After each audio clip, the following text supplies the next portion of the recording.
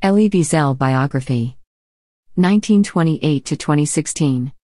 Elie Wiesel was a Nobel Prize-winning writer, teacher and activist known for his memoir Night, in which he recounted his experiences surviving the Holocaust. Who is Elie Wiesel?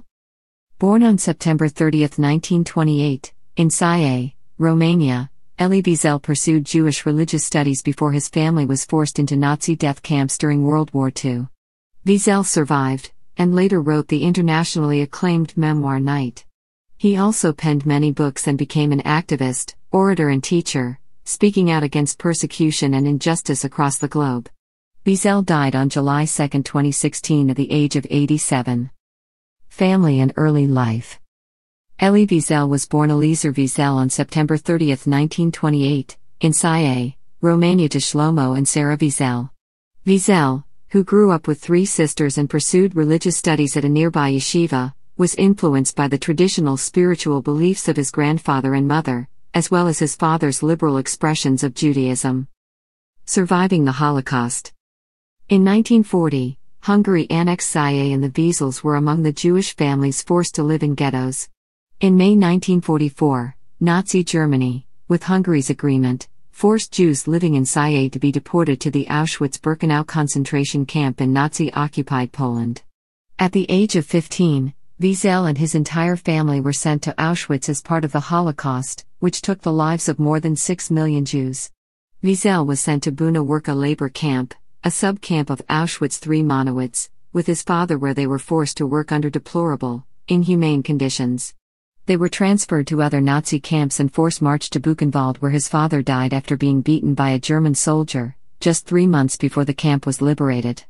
Wiesel's mother and younger sister Tzipora also died in the Holocaust. Elie was freed from Buchenwald in 1945. Of his relatives, only he and his older sisters Beatrice and Hilda survived. Night. Wiesel went on to study at the Sorbonne in France from 1948–51 and took up journalism, writing for French and Israeli publications. His friend and colleague François Mauriac, a French Nobel laureate for literature, encouraged him to write about his experiences in the camps. Wiesel would publish in Yiddish the memoir and the world would remain silent in 1956. The book was shortened and published in France as La Nuit, and as Night for English readers in 1960. The memoir eventually became an acclaimed bestseller, translated into many languages, and is considered a seminal work on the terrors of the Holocaust. Never shall I forget that night, the first night in camp, which has turned my life into one long night, 7 times cursed and 7 times sealed, Mr. Wiesel wrote hauntingly of his experience. Never shall I forget that smoke. Never shall I forget the little faces of the children, whose bodies I saw turned into wreaths of smoke beneath a silent blue sky. Never shall I forget those flames which consumed my faith forever. Never shall I forget the nocturnal silence which deprived me, for all eternity, of the desire to live. Never shall I forget those moments which murdered my God and my soul and turned my dreams to dust.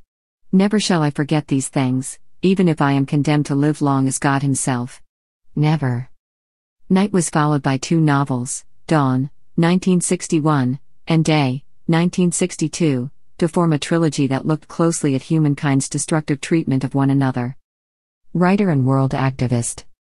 Wiesel moved to New York in 1955 and became a U.S. citizen in 1963. He met Marion Rose, an Austrian Holocaust survivor, in New York, and they married in Jerusalem in 1969.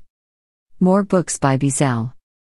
Wiesel went on to write many books, including the novels Town of Luck, 1962, The Gates of the Forest, 1966, and The Oath, 1973. And such non-fiction works as Souls on Fire, Portraits and Legends of Hasidic Masters, 1982, and the memoir All Rivers Run to the Sea, 1995.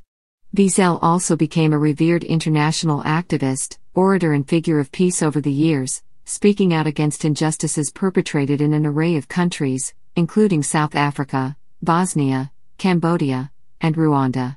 In 1978, Wiesel was appointed chair of the President's Commission on the Holocaust by President Jimmy Carter. He was honored across the world with a number of awards, including the U.S. Presidential Medal of Freedom and the French Legion of Honor's Grand Croix. Teaching was another of Wiesel's passions, and he was appointed in the mid-1970s as Boston University's Andrew W. Mellon Professor in the Humanities. He also taught Judaic studies at the City University of New York, and served as a visiting scholar at Yale. Wiesel won the Nobel Peace Prize in 1986. The Nobel citation honoring him stated, "Wiesel is a messenger to mankind.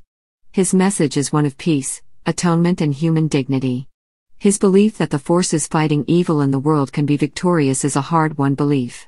He founded the Elie Wiesel Foundation for Humanity with his wife Marion to combat indifference, intolerance and injustice throughout the world. The couple had one son, Elisha. Death. Wiesel died on July 2, 2016 at his home in Manhattan. He was 87.